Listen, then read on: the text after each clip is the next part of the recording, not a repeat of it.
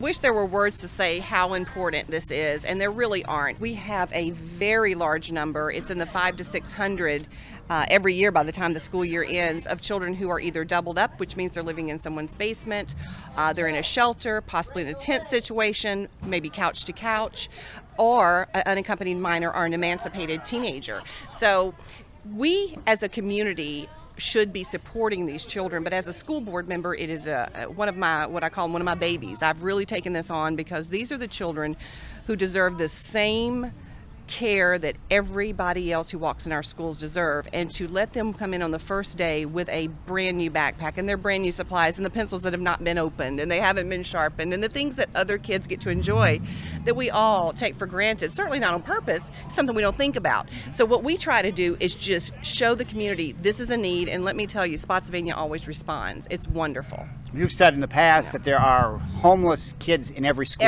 Every school. Your child knows someone.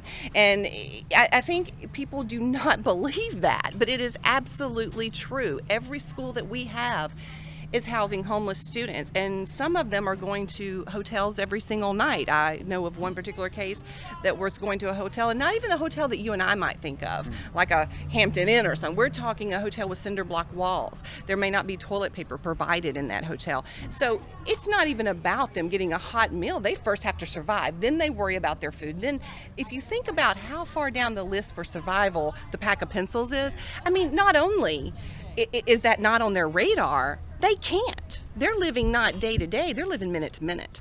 They don't, and I'm talking minute to minute in the way that they don't know if they'll be in a different hotel by tomorrow night. You see the stress that families and kids go through that don't have this stuff in the classroom as a teacher. I do see it, and it can be a struggle, but once a student has what he or she needs, then they can start to feel successful.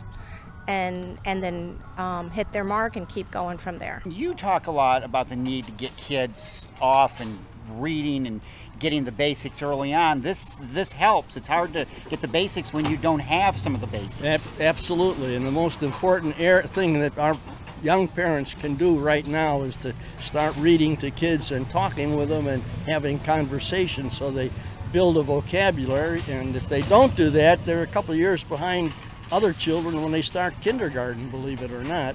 So this is one of the ways we can reach kids and parents and talk with them and talk a little bit about what their responsibilities are and how we help them in the school.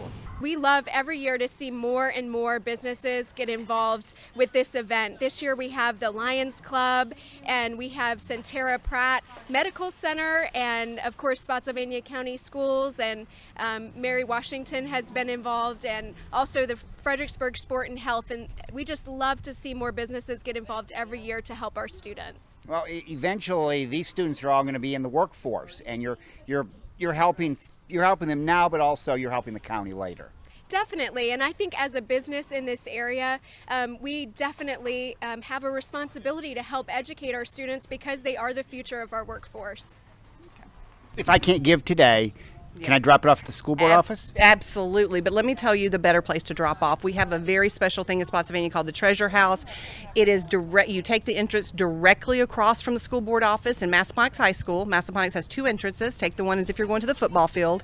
When you drive down to the football field, on the left you will see Treasure House. It's clearly marked with a donation box on the front. So it's so simple. You don't even have to call and set up a time.